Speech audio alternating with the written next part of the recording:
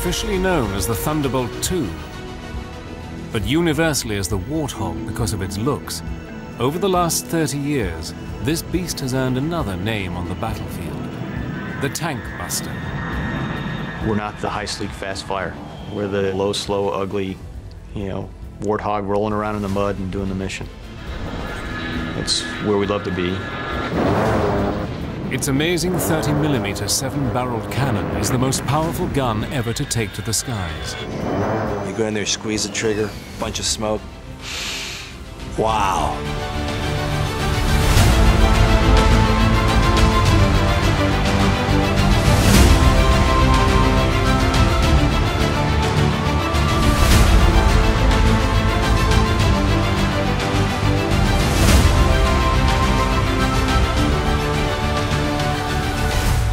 That's awesome. It smells like victory. With a single Warthog carrying enough weaponry to disable 16 main battle tanks, the A-10 is a legend to the soldiers who depend on life-saving air support.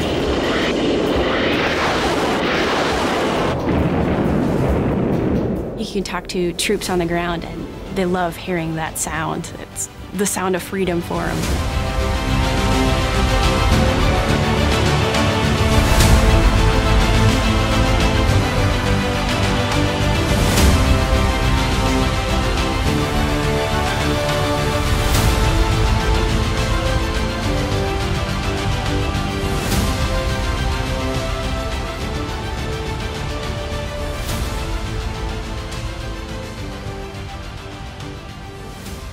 Okay, yes, when I saw the SAM, it was a nice white smoke trail following it. You couldn't miss it really, with a little plume where it had launched out of a revetment. You could see the rocket motor, and it wasn't moving in my canopy laterally.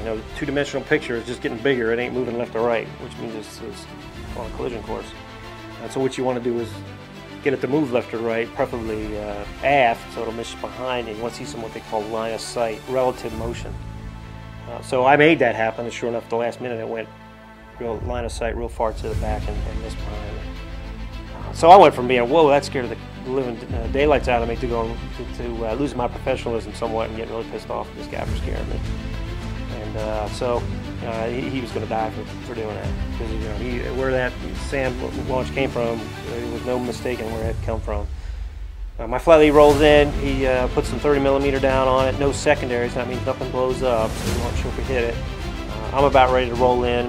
Now we should have left at this point, because we're almost out of gas. In fact, we would have left it if I hadn't got launched on by SAM. But we made guys pay for shooting at us. If you're going to shoot at us, you're going to pay.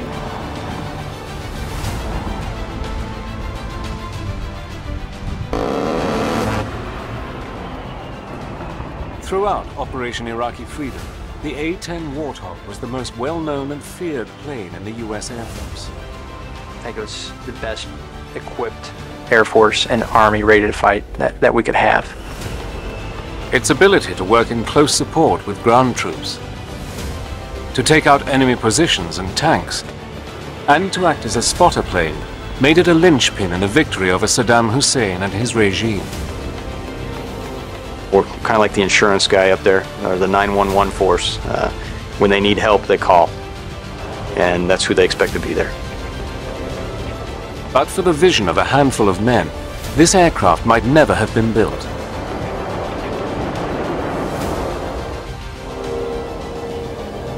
In the First World War, aircraft were used as a way of supporting the troops on the ground.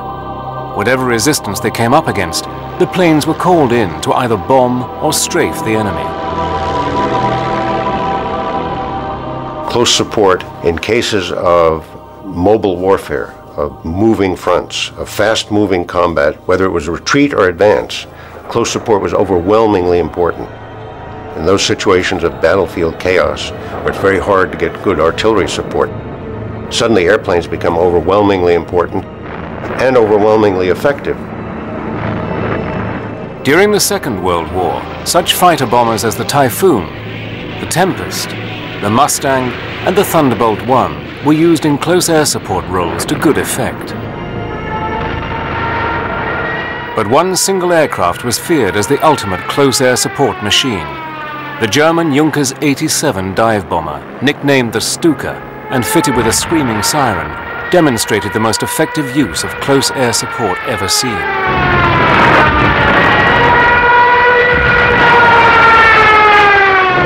This is a time when the Germans were enormously outnumbered by the Russians, and yet having extraordinary successes against very heavy, huge Russian tank forces.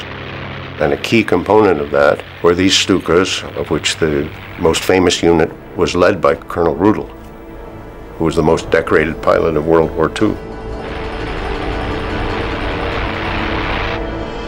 Colonel Hans Ulrich Rudel's unit wreaked havoc on the Russian front, with Rudel himself amassing a personal score of 511 destroyed Russian tanks. But with the defeat of Germany in 1945, the success of close air support was largely overlooked. On September the 18th, 1947, the United States Air Force was born. Its main focus: to deliver nuclear weapons. Close air support was not a priority. This is the extraordinary part of the whole genesis of the A-10. The Air Force, traditionally, from the beginnings of World War II on, had no interest in close support, have none today. They don't like working for the Army, that they prefer running their own war, totally independent of everybody else. A very natural bureaucratic reaction.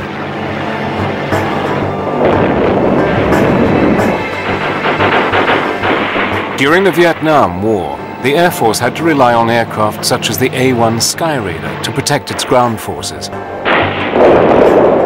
But what was clearly needed was an aircraft specifically designed to carry large bomb loads, absorb heavy ground fire, and fly for long periods at low altitude over the battleground. Taking the initiative, a group of highly skilled engineers at the Pentagon came up with the specifications for a close air support aircraft, with the hope that the Air Force would eventually see the light. We designed the airplane based on the close support done by these A-1 pilots. We used the experience of the Germans on the Russian front with Stukas, and we actually interviewed Colonel Rudel, who was still alive at the time. We used his experience very heavily in the design of the airplane, and we tried to shape an airplane that was directly useful in specifically support of Army troops in the field. A first in aviation history, the Air Force eventually initiated a competition for an aircraft to be specifically designed for close air support. When the request for the proposal on the A-10 came in, I immediately was assigned to work on the aerodynamics of that. Fundamentally, she was to be a close air support airplane, which was capable of knocking out heavy tanks, as well as operating from an unprepared short field of 1,500 feet. Fairchild Republic took on the challenge of designing an aircraft unlike any ever built. The winning design would be a stable, straight-winged aircraft to allow for excellent lift and maneuverability, combined with the General Electric's TF-34 turbofan engines, which would give it a high enough thrust for takeoff and a low enough fuel consumption to enable the plane to have very high loiter capability, essential for the role. With unbeatable durability and an easy-to-repair maintenance program, these would be the ideal engines to fly in a hostile battle zone. But for the Fairchild team, the challenges became apparent immediately. The typical way to build a jet airplane, and the reason that all jet fighters are impossible to use in this close support mission, because they all have fuel wrapped around the engine. Once you have fuel wrapped around an engine, a .22 rifle will kill you. One of our very first design rules was the fuel had to be someplace other than the engine. Not only was the fuel safely stored in the fuselage, away from the engines, the fuel tanks also had unique inbuilt fire suppression capabilities.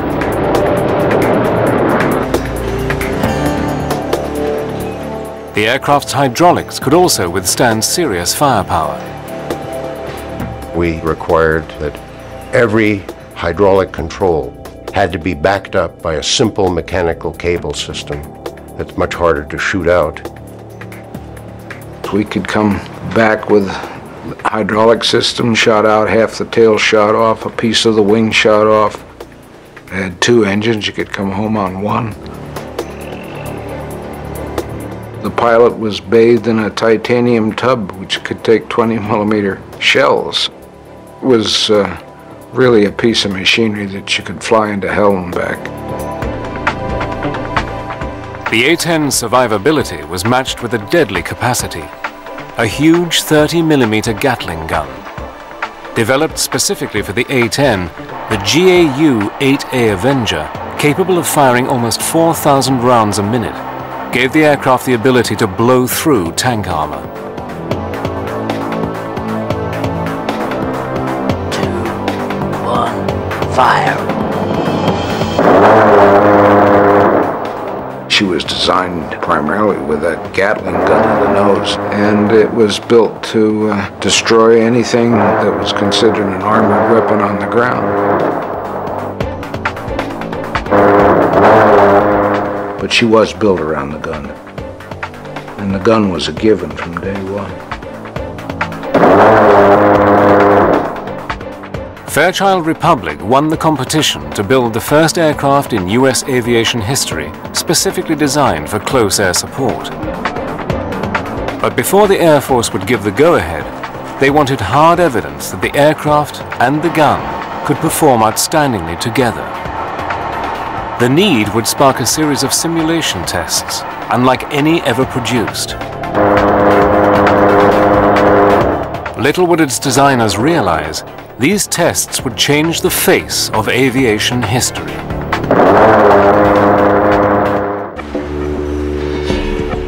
Fairchild Republic had produced the ultimate piece of machinery to perform the role of close air support. But the Air Force was reluctant to go into production until they had seen for themselves that the aircraft could fulfill its very specific combat role. In a series of amazing tests, the A-10 and its remarkable gun were put through their paces in an effort to create a full-on Cold War battle scenario. We had secretly assembled what we proudly boasted at the time was like the 3rd or 4th largest tank army in the world. Over 300 Soviet tanks from all over the world, off junk heaps and whatever, out in the desert outside Las Vegas. So we ran a program with A-10s, with a gun installed, and with the current ammunition as it was going into production. She had a very strange sound to those engines, very characteristic, and to this day, every time I hear it, I look up, because I know it's my bird. We knew what she'd do, and she didn't disappoint us.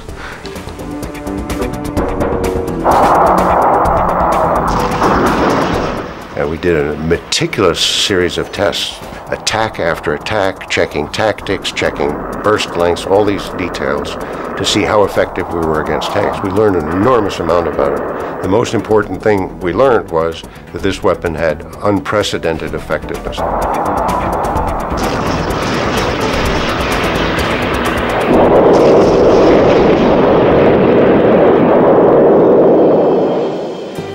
During the Cold War, the threat of Soviet tanks advancing on Western Europe was at times a very real possibility. The Air Force finally gave the production of the A-10 the go-ahead. It was now ready to face a specific enemy. With its highly accurate weapons delivery platform, it was the ideal machine to defend against Soviet armored supremacy.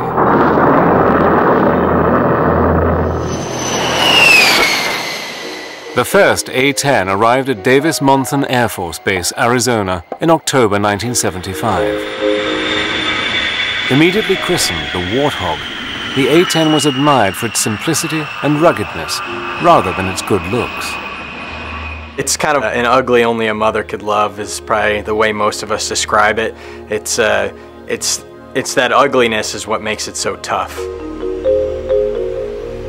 It's very rugged, People can compare it to like a Jeep or a Hummer or something like that. It's thick, it's big, everything about it is boxy, and it looks very strong and sturdy. It's almost guaranteed to bring the pilot back alive. But with a top speed of only 420 miles per hour, high-set twin engines, and squared-off slab-like wings, the A-10 was a far cry from any streamlined jet. It's pretty awe-inspiring. It was so much bigger than the aircraft I'd flown in pilot training.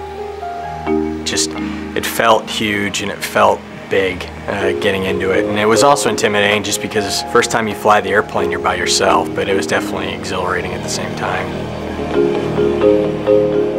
The single-seat cockpit is surrounded by a large bubble canopy to provide all-round vision and a bulletproof windscreen.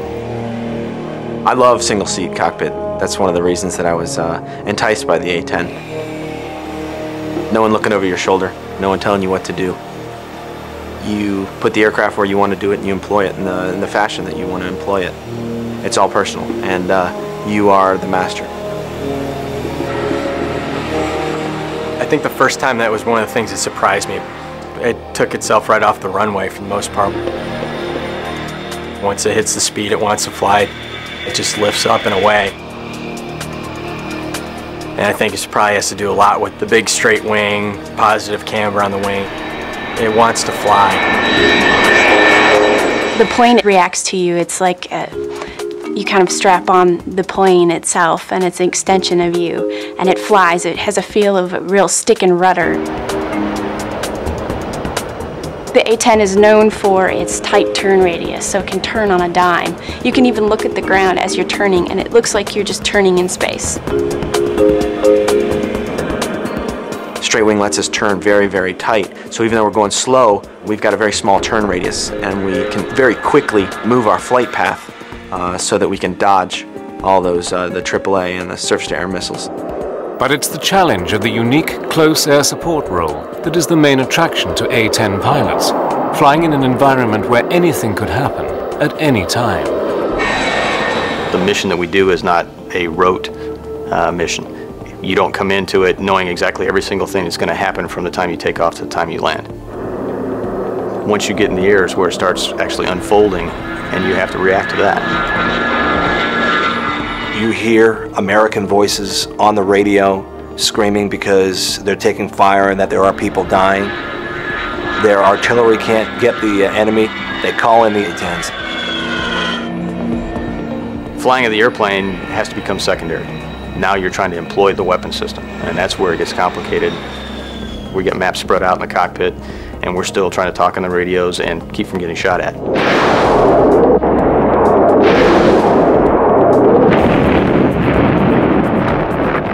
You know, we consider ourselves the last gunfighter that's really out there, because when you go into battle and it's a close-in cast fight, the #1 weapon of choice of an A-10 pilot is going to be their gun.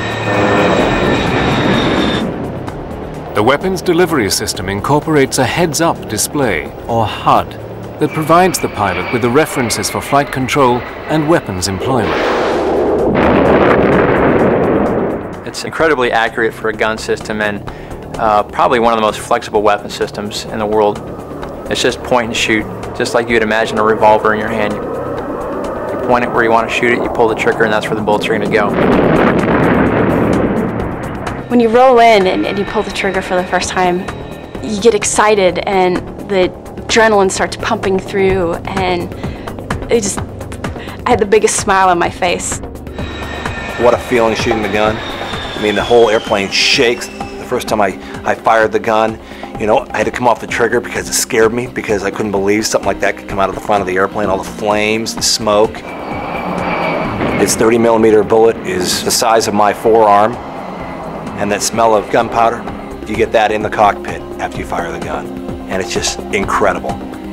You get a little bit of a high from it, I think, sometimes. It smells like victory. But it would be some time before the pilots would be using their gun in anger. With the ending of the Cold War, the mass tank fleets of the Warsaw Pact no longer seemed such a threat, and the US Air Force planned to withdraw the A-10 fleet from service by the 1990s. But with a serious situation brewing in the Middle East, all that was about to change.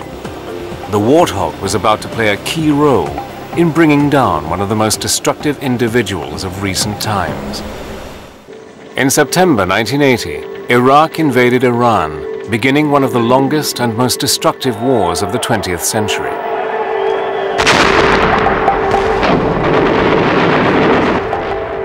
After 8 years, the basic issues dividing the countries remained unresolved. In an effort to contain the Ayatollah Khomeini and the spread of Islamic fundamentalism, the West backed Iraq.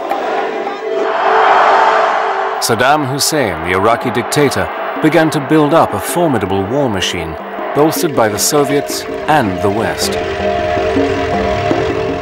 creating the fourth largest army in the world, with over 4,000 tanks.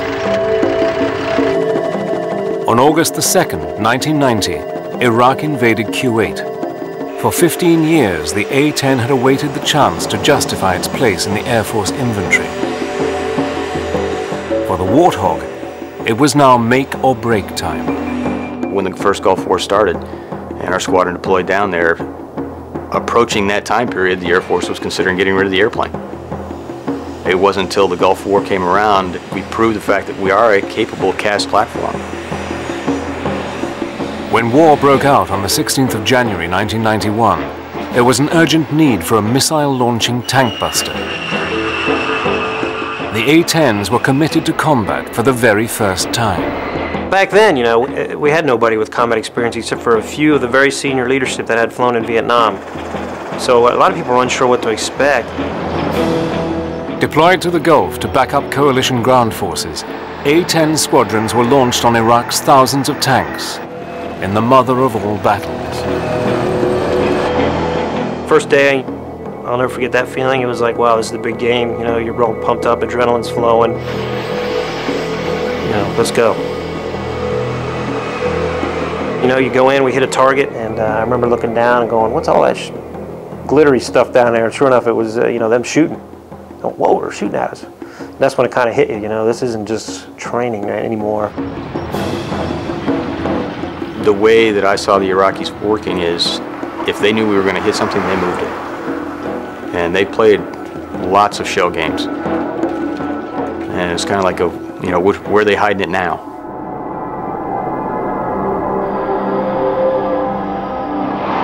By February, the coalition air forces appeared to be dominating the skies, and the A-10 was seemingly invincible. And we're feeling pretty confident. You know, if you survive your first 10 combat missions, your chances of surviving the war go up significantly. Major Rob Sweet was on his 30th mission for Desert Storm. On the 15th of February, he was the wingman in a 2-ship mission launched deep into Iraqi airspace. It was a little far into Baghdad land for an A-10. It was about 100 miles past the border where the good guys were. And my flight lead, who was obviously a lot more experienced and wiser than I was a little concerned about the mission.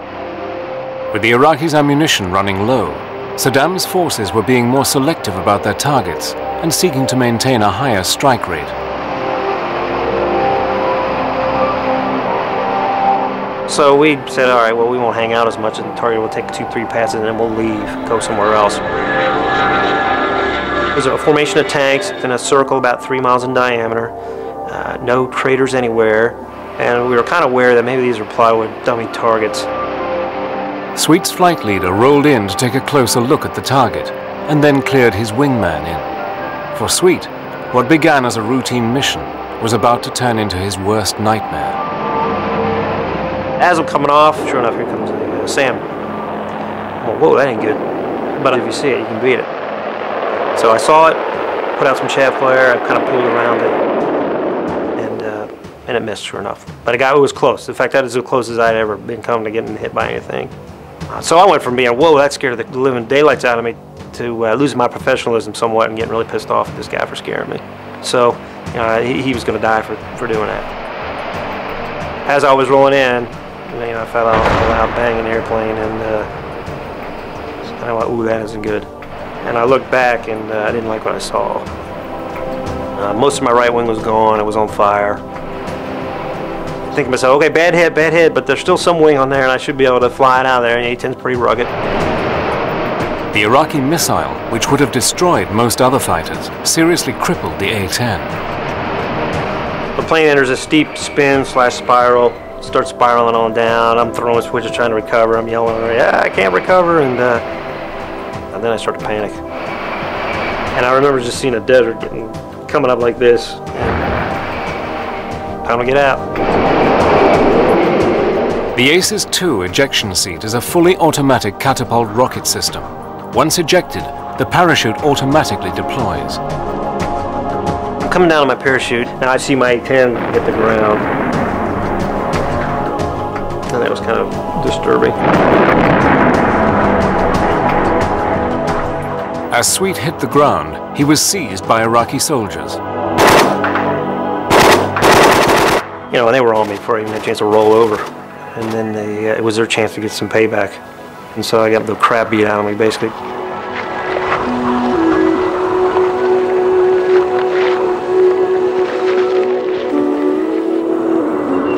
Taken away to a command bunker, he was interrogated.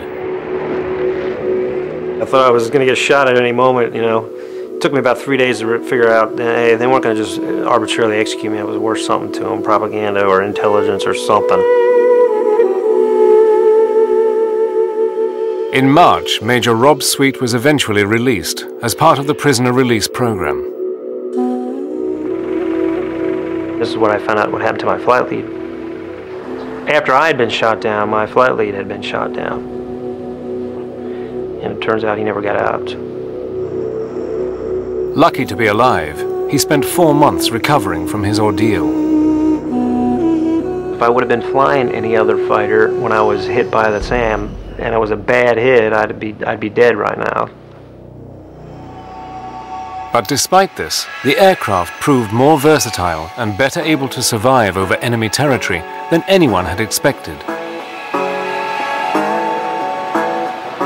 During the 40-day conflict, the A-10 force destroyed 987 tanks, 926 artillery pieces, 1,355 combat vehicles, 10 fighters on the ground, and 2 helicopters shot in air-to-air engagements.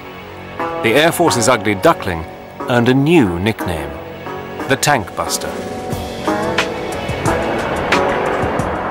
The result confounded all those who had questioned the need for a dedicated ground support aircraft.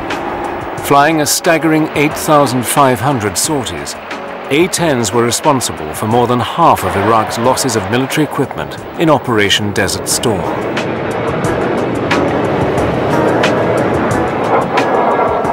Tragically, this remarkable record was marred by a number of incidents in which coalition forces were mistakenly attacked by A-10s. Now, there was an incident yesterday in which an American A-10 inadvertently fired on 2 of our infantry fighting vehicles. The aircraft was one of several which had been called in to deal with an enemy position, and the incident itself is, of course, under investigation. 9 British soldiers were killed. The Air Force was adamant that it could eliminate friendly fire incidents. What nobody knew was that the next challenge for the A-10 would be in an entirely new and forbidding battlefield, Afghanistan.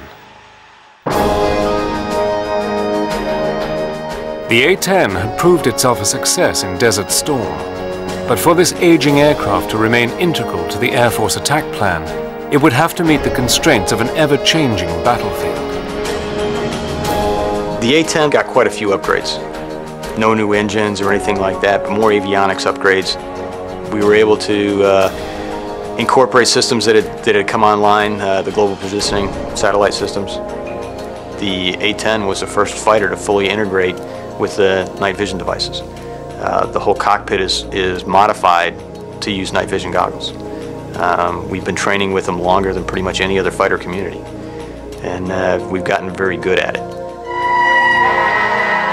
The A-10 was destined for a new mission. On September the 11th, the war against terrorism began. Our response involves far more than instant retaliation and isolated strikes. Americans should not expect one battle, but a lengthy campaign, unlike any other we have ever seen. The Warthog strengthened Operation Enduring Freedom by spearheading urgently needed around-the-clock cover for ground troops in Afghanistan. For the crews of the A-10s, it was like nothing they had ever seen. We arrived in Bagram, reported to my commander, and I said, "Boss, this has got to be the scariest place on earth." You really felt like you were in the middle of a combat zone, and we were. The A-10 was the ideal aircraft for the Afghanistan battlefield. The jet is versatile enough to navigate mountainous peaks and deep valleys, while also patrolling and pinpoint attacking its targets. It wasn't bad flying over the mountainous terrain. The bad part was if I ever had to get out of the airplane, there's a lot of snow down there. That's not a good place to be. Going from a nice warm cockpit down into the snow is not an idea that I want to have to fulfill. The airplane, higher altitudes than what we normally would fly, just because of the heights of the mountains over there. We were able to go places that the other fixed-wing assets may or may not have been able to get in very well.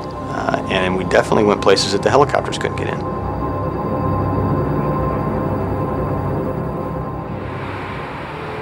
Around the clock, Warthog supported regular and special forces soldiers while combing the mountains of Afghanistan for enemy rocket launch sites and mortar posts. As its pilots soon realized, every mission would test their training and their wills to the limit. We showed up just past dark and got a brief, was handed a set of maps, and was told, hey, there's a lot of ground guys who are in trouble, go out there and do what you do. Didn't have a whole lot of situational awareness on what was going on the ground, and when we checked in, the radios were just going crazy with guys calling for close air support. Your pulse rate goes up. The intensity of what you're thinking about goes up. You know, the adrenaline rush, it's a good feeling though. And what's nice is you turn your airplane towards the fight and your training takes over. So first thing we're looking for is what's the overall situation on the ground and get a big picture view, and then move into the area. And once we get into the area, have a pretty good idea of where everybody should be. Now we'll move from the big picture to the much smaller concentrated area. And one of the first things I'm going to try to do is look down and try to find where the friendly position is. And if I can't identify him exactly, I want to at least narrow down something that I can use as a line in the sand and say, okay, we can't drop past here because that's where our guys are. On entering the battle zone, one of the A-10 pilot's main responsibilities is to avoid friendly fire incidents at all costs. What we mainly have to help us avoid fratricide is our radios and our eyes. Very low tech, but I think that's what makes us more efficient. Yes, we have a global positioning system that helps us figure out where we are. And we have night vision goggles that find out what's down there. But when it comes time to find out where the target is, yeah, we got to use old-fashioned Mark I eyeballs and our hands to think about where that is, because without that, we couldn't do our mission. We went in there, and the night vision goggles were really hard to use because the sun had set, but it wasn't low enough where we were getting a lot of brightness coming from the west. So it was really difficult to use the NVGs. There was no moon illumination, and we're in this very harsh terrain that I've never seen before. A team of observers down on the battlefield work with each pilot to guide the aircraft to its target. The Terminal Attack Controller, or ETAC, works for the Army and is responsible for ensuring that the A-10 pilot identifies and attacks the correct target, while minimizing the risk to friendly ground forces. We pass them a situational update, an area update on what's going on in the battlefield. Let them know where the friendly troops are, what the situation is of the enemy, and they kind of give them a heads up of what the threats are in the area. We'll pass them all that information, they'll copy it down, they work their little magic in the cockpit. The A-10 is linked to the ground commanders by an Army radio network, which distributes data throughout the battlefield. He said, hey, here's where we are, and I need you to put some ordnance down 700 meters from us, which, that was eye-opening. And so we took that distance and rolled in and put a couple 500-pound bombs down, and it immediately quieted the target area. It's kind of like a large dragon breathing fire. That's what I could see. You know, it sounds really loud, like a dinosaur, really, raining lead from the sky.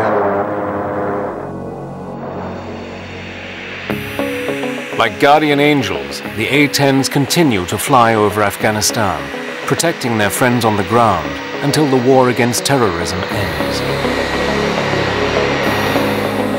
But an old enemy was waiting in the wings. States like these and their terrorist allies constitute an axis of evil, arming to threaten the peace of the world. The need for the A-10 would reach its climax in March 2003. Saddam Hussein's horrific regime was reaching fever pitch. This time, it would take an army, with the A-10 in the front line, to bring him down. March 2003. Saddam Hussein's forces were about to come head-to-head with the A-10 tank buster as it once again prepared to fly over the battlefields of Iraq. The coalition forces meant to end the regime of Saddam Hussein for good, and the Warthog had come a long way since its last desert battle. By the time the second Gulf War, the Iraqi freedom comes along, pretty much every airplane had been modified to improve the weapon's accuracy. The AGM-65 Maverick missiles are highly accurate, carrying warheads specifically for targeting heavy armor. Infrared imaging guidance enables them to shoot moving targets at night. Combine these with the already large weapons load and the special laser targeting pods, and the Warthog was better prepared than ever for its deadly role in Iraq.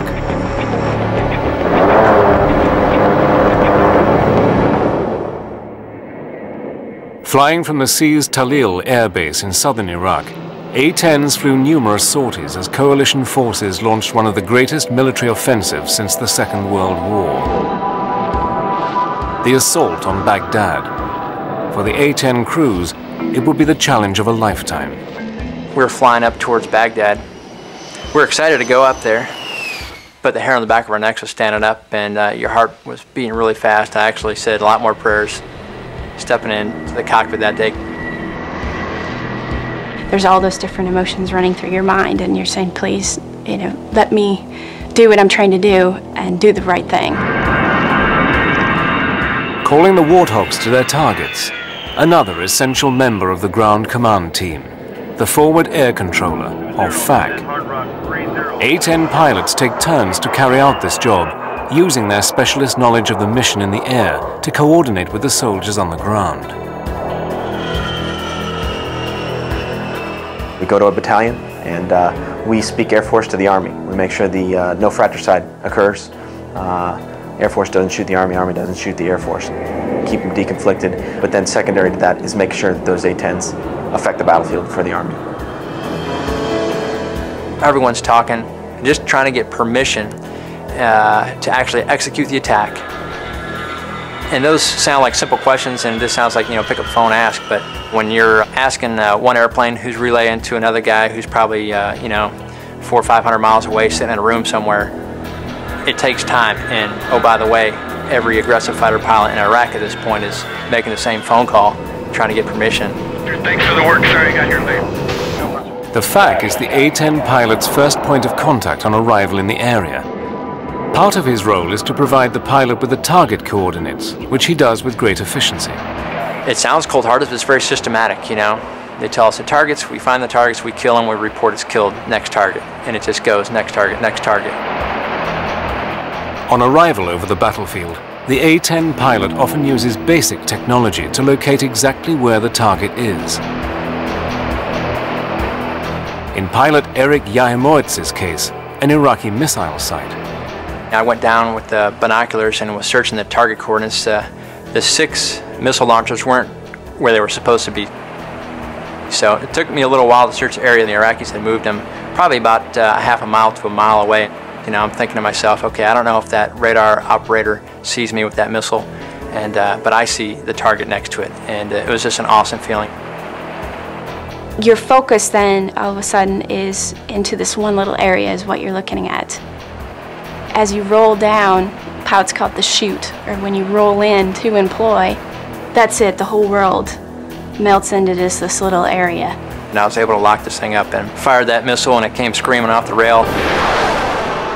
From over 17,000 feet, the long-range 300-pound launch and leave Maverick missile traveled to its target.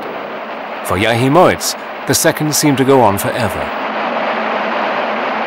I'm waiting and I'm thinking, oh man, the missile went stupid, you know, it went flying into Iran. It should have hit by now, and I'm like, oh man, I'm in trouble. It just felt like an eternity. It is surreal. You're so far up, it's hard to hear anything on the ground. You're so used to hearing the jet. It's like the white noise of having a fan in the background.